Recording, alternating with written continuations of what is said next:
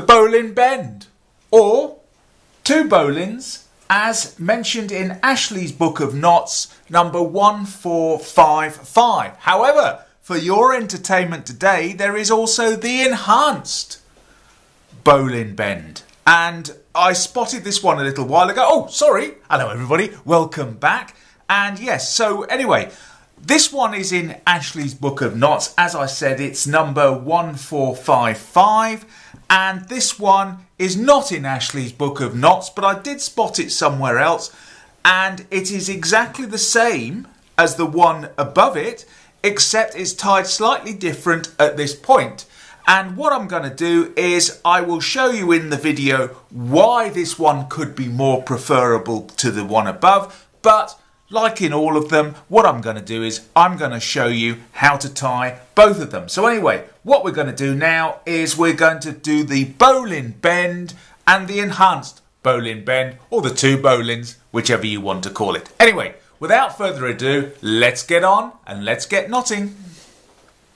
Right, so here's our two ropes that we want to join together.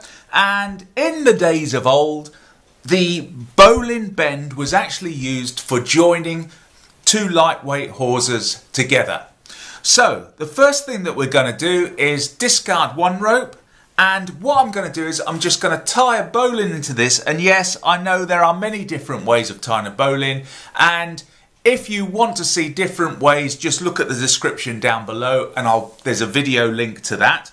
And first thing I'm going to do is I'm just going to do a tabletop method here of tying it via the marlin spike hitch. So there's my working end, and the first thing I'm going to do is just give myself a little bit of cordage, and in my working end now I'm going to put it between my thumb and finger and just roll the rope so that I form a loop to the left hand side of my hand there.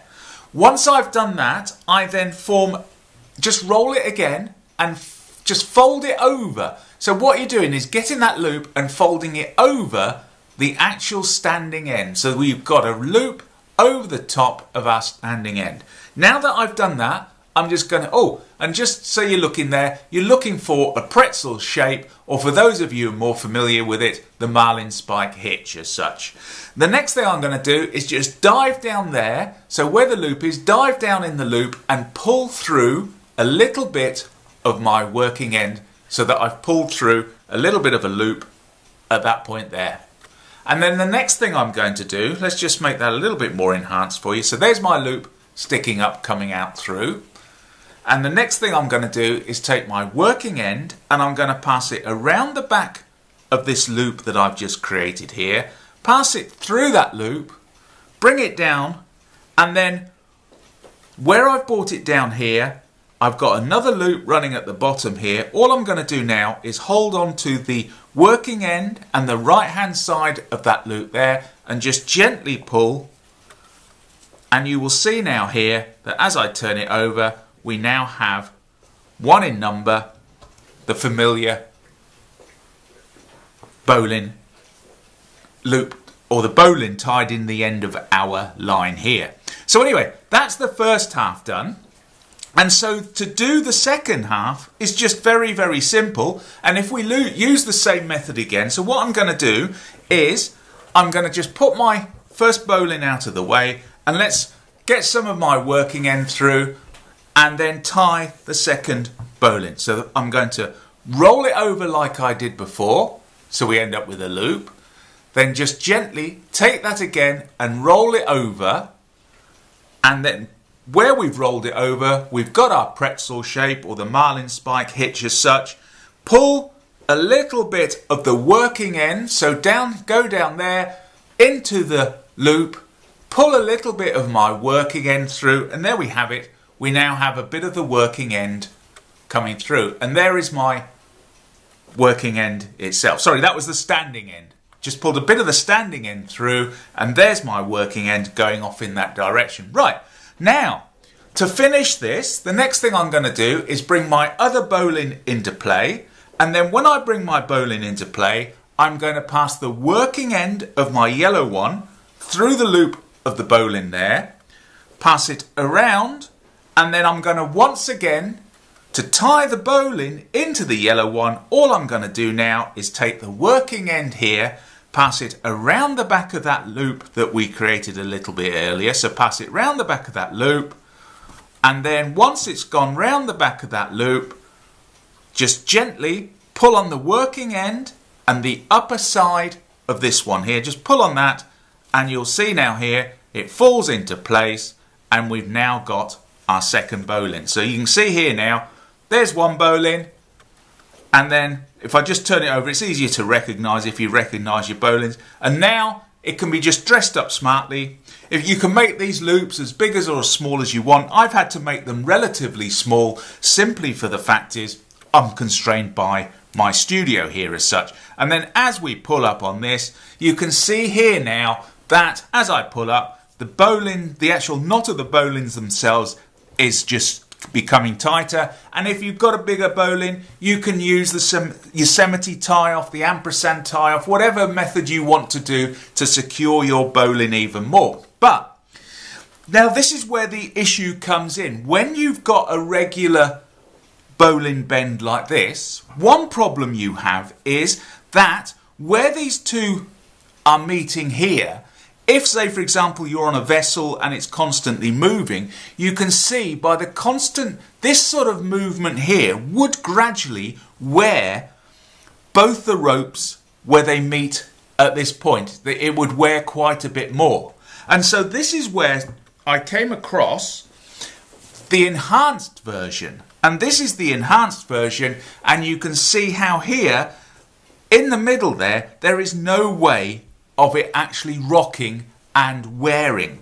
The only thing I would suggest is if you're going to use this for heavy loads, just check the strength of these knots as such. So anyway, let's get on now and tie the enhanced bowline bend. Okay, so here we've got it. I've tied a bowline in my yellow cordage here, and it's ready to receive the enhanced bowline bend. So first of all, what I'm going to do is just put that out of the way and just show you one more time how I tie this particular bowline. And so here we go, my working end is going off to the right hand side there, and I'm taking a little bit through, a little bit extra this time. And then the first thing I'm going to do is I'm going to put a loop in this, so just twist it between my thumb and finger, and there we go, we've now got a loop appear at that point there. Then once again, twist it again, so we end up with our pretzel shape at that point. And then when we've got our pretzel shape at this point here, just pull a little bit through, and there we go, we've now pulled a loop through that pretzel shape at that point. Right, so now that I've done that, the next thing I can do now is get hold of my other bowline, and what I'm going to do is this. I'm going to lay it out in front of me, and then what I'm going to do now is pass my red cordage up through the bowline and then bring it around. So it's coming up through, going around the back on the outside of the yellow one, underneath both on the yellow one, and I'm going to need to pull a bit more cordage through on this. And then now that I've done that, I then bring it, so it's going over the yellow, under both, then I'm going to bring it round over the yellow and then follow the original red one down at that point. And then when I've done that, next thing I want to do is pull through a little bit more and then gradually pull it up nice and tight. And you can see now here we've pulled it up nice and tight, and there's no way now that if this is actually rocking that these two at this point here is going to wear. And then the next thing I do is, here's my loop that I created earlier, there's my working end, I'm going to pass my working end around the back of that loop, through the loop there, and then pull it through, and then gently pull on the right hand side of that red one, and the working end itself, just pull it through, it collapses onto itself, dress it up smartly, and you can see now here that as I dress it up, we now have the bowline tied on this side, and it just wants dressing up slightly at this point here because it's just needs a little bit dressing up, and it's easily dressed up. You can just slacken this off. It's so easy to break and slacken it, and there we go. We now have just dressed that up as well. We've got a bowline there, and we've got a bowline on this side here, and there's no way that those two are going to actually rock and wear the rope itself. So there you have it. That is the bowline bend. This one could probably be dressed up a little bit better. Let's just dress it up a bit better. There we go. And as you can see there, we've got our working ends in the middle on each one. And this can also be done with the cowboy bowline as well. You know, if you want your working ends coming out on the outside, just tie the cowboy bowline. Works just as well. And you can see now here, our two ropes are joined using the bowline bend. So anyway, once again, thanks very much for watching, and I'll see you all again next time. Do leave me comments down below and let's have a bit of banter in the comments section. And once again, if you want to see more videos, check the description below, check my comment, or click on one of these links and you'll see more. So once again, thanks for watching. Bye bye.